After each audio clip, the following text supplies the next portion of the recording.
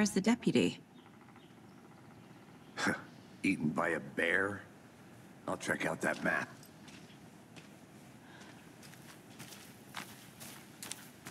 Worth memorizing before we get swallowed up by the trees.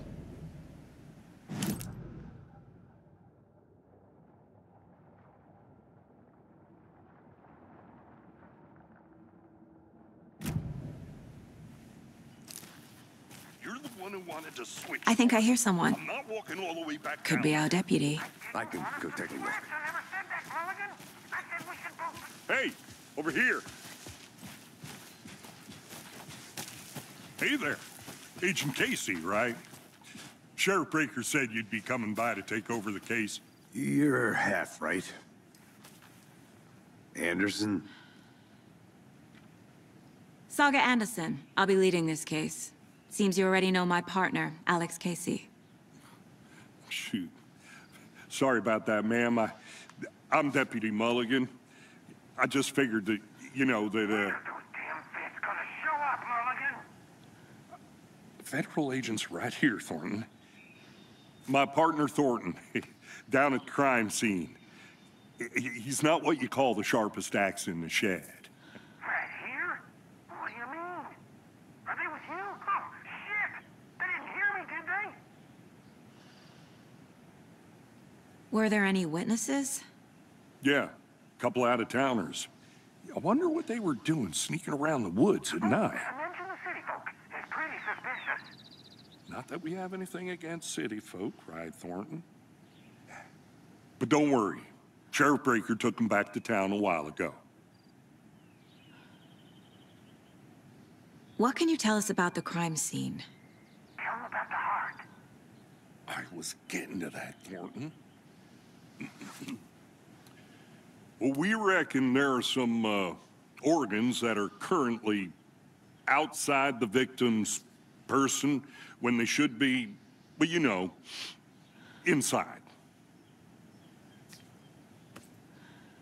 I want to see the body. How do we get there? Oh, sure, that's real simple. Just through the hole in the fence, down the hill towards the lake, around the old convenience store. You can't miss it.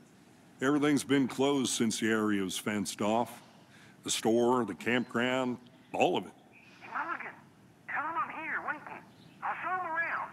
They got it, Thornton.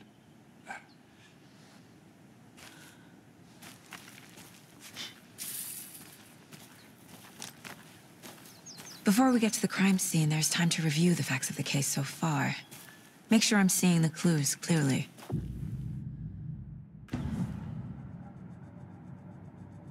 The Mind Place. My version of the Mind Palace technique. To sift through clues and work the case. Building the Mind Place again for each case. Using each field office as a model in my head. The facts are on the board. Everything we know about the previous murders. Worth taking another look.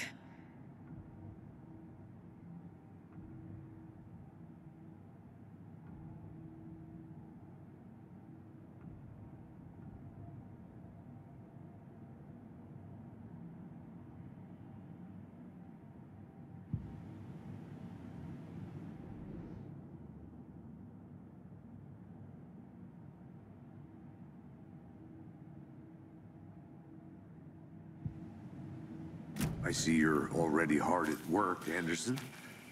Close to cracking it? We're just getting started. Let's head down the hill to the crime scene.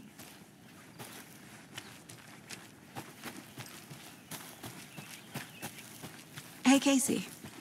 You putting me in charge. Why now? Look, Anderson, you're a better detective than I am. You've cracked cases that had the rest of us baffled. I don't want to slow you down. Are you thinking of retiring? You know what happens to cops who say this is their last case. Mm-hmm. Real funny, Anderson.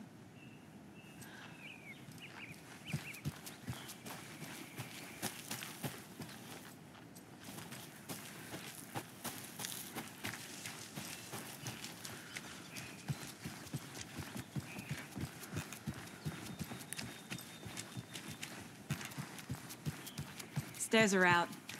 You okay to jump down? I'm not that old. Whoa.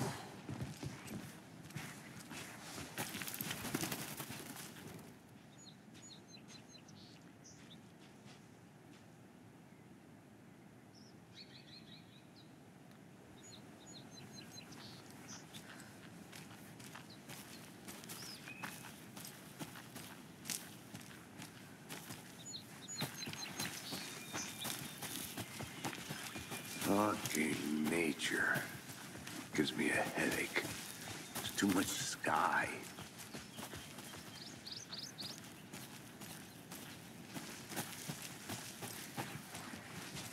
Not a bad place to get murdered. If getting back to nature is your thing. Damn. Should have brought an umbrella. I like the rain.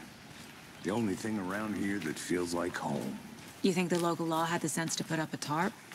If they did, next coffee's on me. Here together at the murder site. I did not want to swap. No, sure not, Edwin. Hey! Deputy Thornton, I take it. That's me, at your service, ready to get this case solved. Now the body's behind the store. Come on, I'll show you.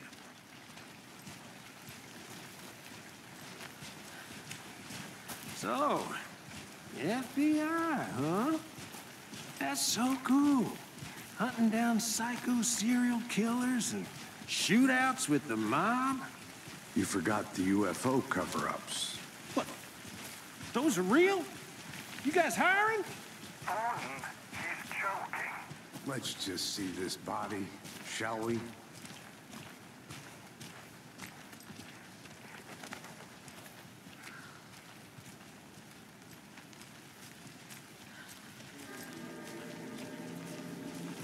Now, this is the scene of the crime.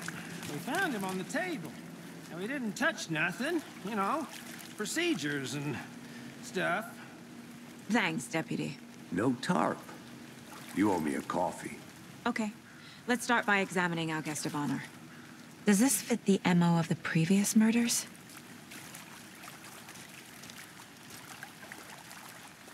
Step 1. Examine the corpse. Body is positioned on the table. Ritualistic.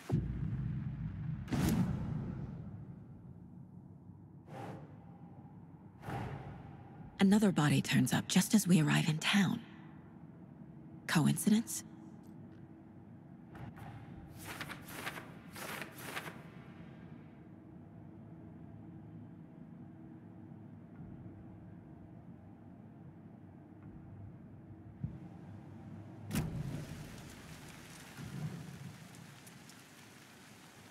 Incised stab wound, chest cut open, heart removed. The killer left the heart right next to the body. Bruising on the wrist from the cargo straps holding him down.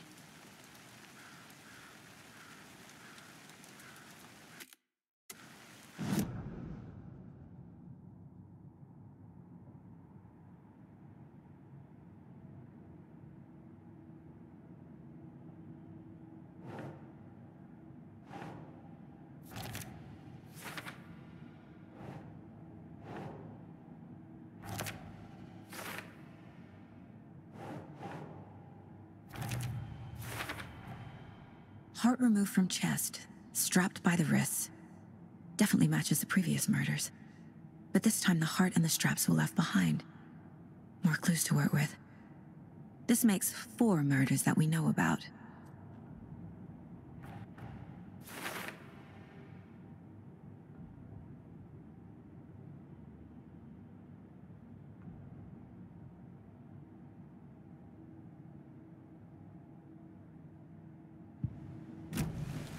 Who is our victim? Who killed him? Need to find more clues. Large amount of blood on the table.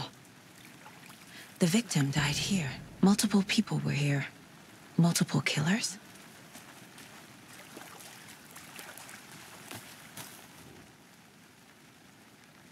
Someone was drinking beer. They spent time here, waiting. Someone left in a hurry. Knocked the tripod over. Was it for a camera?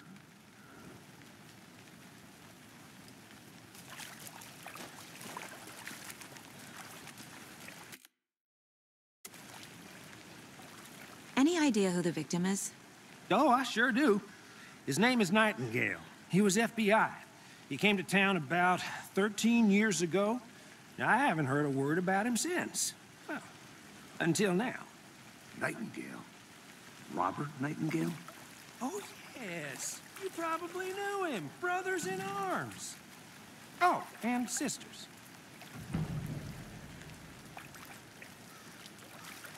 So you knew our victim?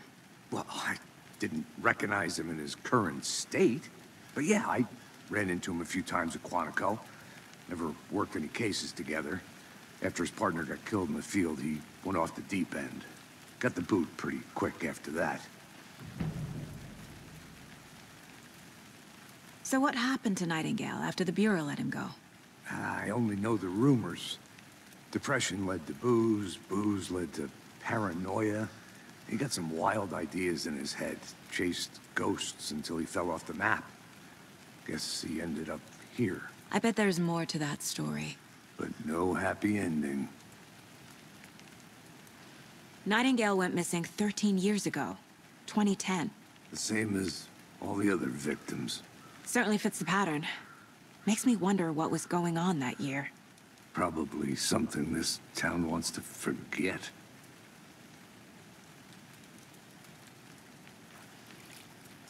I think that's everything. For now, at least. Mm-hmm. Anything clicking yet? Not sure. Need to think about it.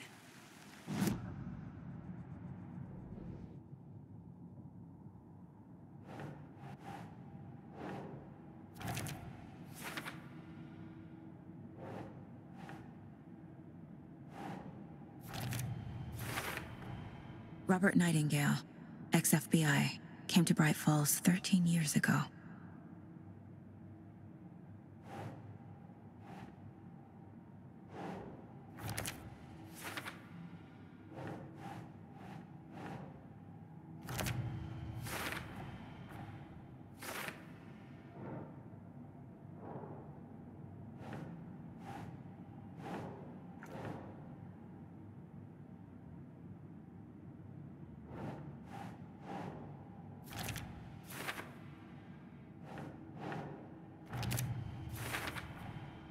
They planned for the murder to happen here, passing the time with equipment ready. They will...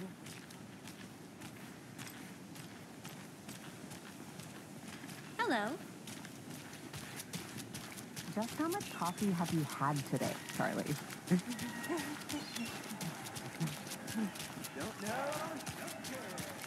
Oh dear. Cute.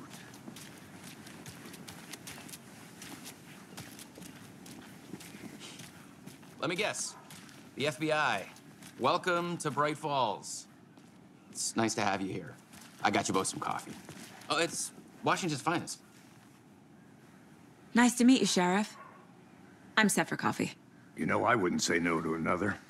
I'm Agent Saga Anderson. This is Agent Alex Casey. Tim Brinker. And let me just say, I'm happy you two are here. Frankly, we could use the help. Your deputies said you had a couple of witnesses here. They made them sound like suspects. Mulligan and Thornton are still on about that? No, the Bookers don't strike me as the murdering type, but you can decide for yourselves. They're just inside having coffee and pie to calm their nerves. I'll see what they have to say. Casey, you compare notes with the sheriff. Take your time. We've looked through the case files you sent over, Sheriff. Have you had many people besides the known victims? Excuse me. I'm Agent Saga Anderson. Are you the Bookers? That's us. I'm Tammy, and he's Ed. Hello, officer. Just Saga is fine, Ed. So, are we being charged with anything? Because if not, we'd love to get back to our hotel and decompress after what we saw. Take a bath, scream into pillows, that kind of thing. We're not charging you. I just have a few questions. Nothing to stress about, okay?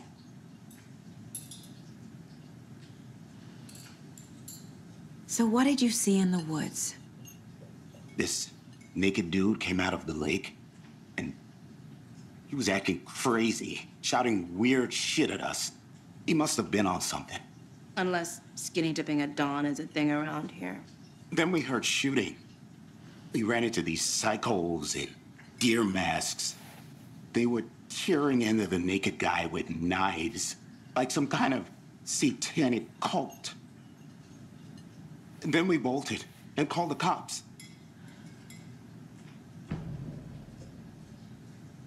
What were you doing at Cauldron Lake last night? I'm a writer. True crime. We're here from New York, doing some research on a famous novelist, Alan Wake, who went missing here. I was down at the lake, getting some details. Perfectly legal. What makes you say it was a cult? The masks and knives aren't enough. They were shouting, "Cult of the tree, the cult of the tree, cult of the tree." Oh, and then we found out. The whole thing was terrifying. That's all.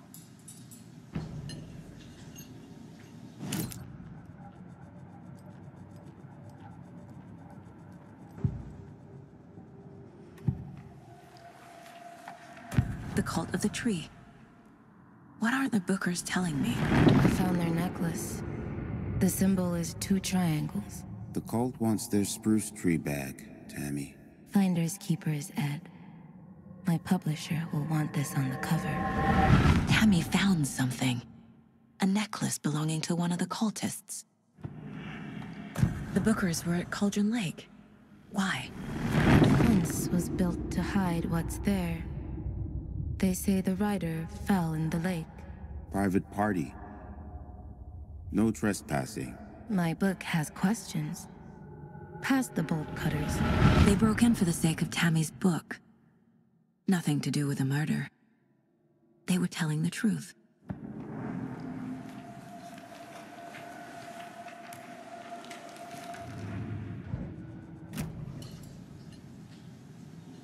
So you found something there, right? A necklace these cultists may have dropped. Okay. Wow. How did you put that together? It's evidence. You need to hand it over. Okay. Told you not to keep that thing to me.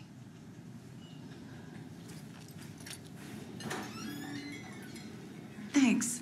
This could prove to be helpful. We're not gonna find out you're the Grand Wizard or something, are we? Played some D&D back in the day. Wizard was always my favorite class. Morning, Sheriff. Looks like you have some guests. Morning, Ted. Yeah, real important guests. Deerfest. Always draws a crowd, right? Too true. More the merrier. Have a good one, Sheriff.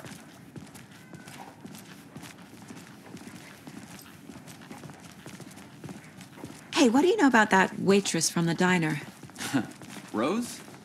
Yeah, she's a bit of a space case. Always has been. Why? What'd she do now? She kept saying that my daughter drowned. She even knew my name. It was all very weird. Rose has a talent for saying the weirdest thing possible.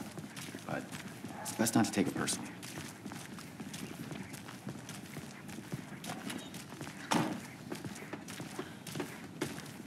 Hey, boss. Corpse is downstairs ready to go. Yep, in the morgue, all prepped. I'd like to take a closer look as soon as possible.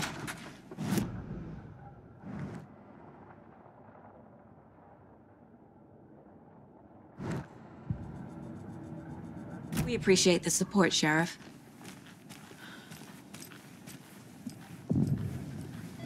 I'll be right with you, sir. Yep. Just here to pay my ticket. Whenever you're ready to take my money. It doesn't budge.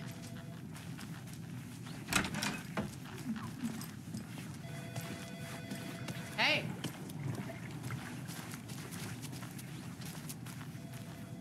So we share a morgue with the funeral home next door. It's a shoestring budget. I guess you guys don't have that problem, though. Our only coroner rotates between a few other towns, and he's away this week, but you can handle this, right? I'm qualified to perform examinations. Yes.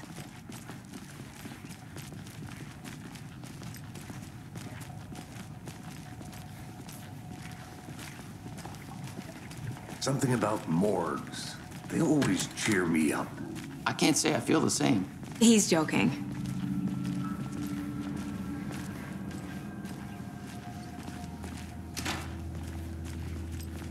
Okay. Let's take a look at outpatient. I'll start with the external inspection before performing the internal examination. What was the cause of death? What other clues? Aha. They did leave something inside his chest. There's writing on here. Can't make it out. Writing? How'd they manage that? The body shows signs of being submerged in water post-mortem. It doesn't add up. Defensive wounds. He put up a fight.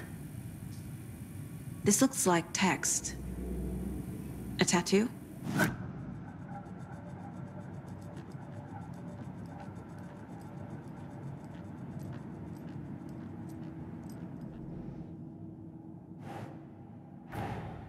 Time to see what Nightingale's body can tell us.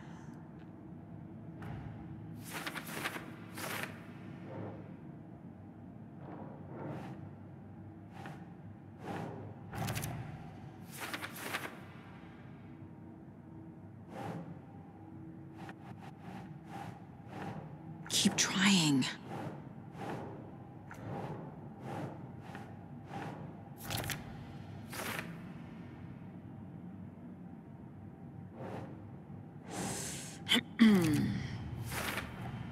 Chest wound is cause of death, but the corpse is bloated, waterlogged. Doesn't add up.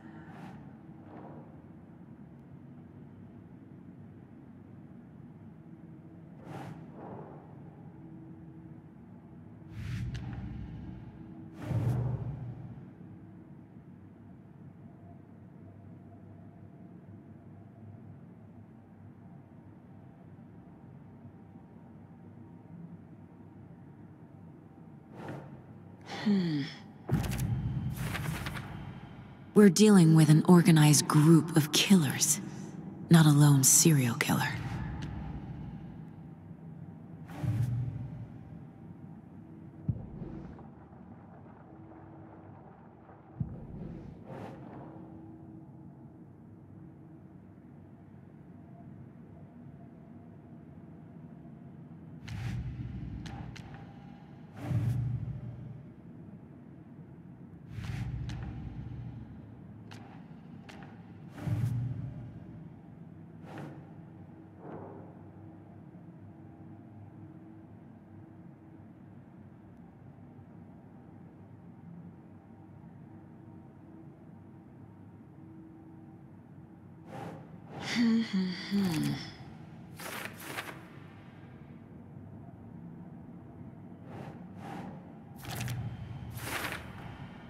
There's definitely something in his chest. Did the killers leave it there?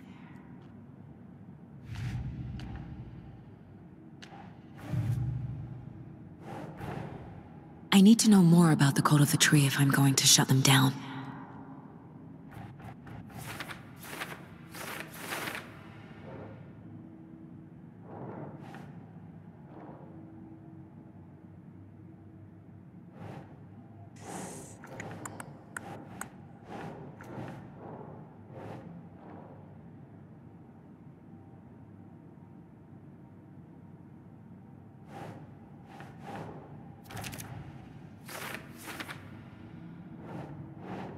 That's not right.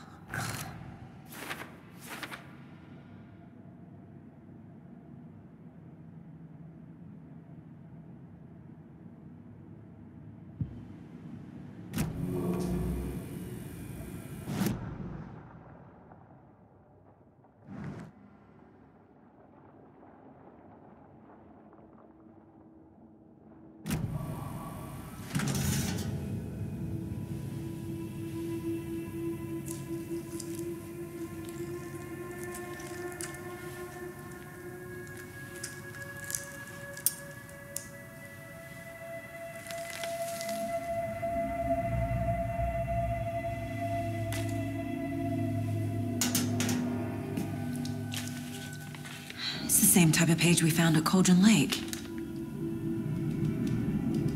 Nightingale hunted Saga. Didn't see her. The Taken could not see into bright light. Light hurt them, made them vulnerable.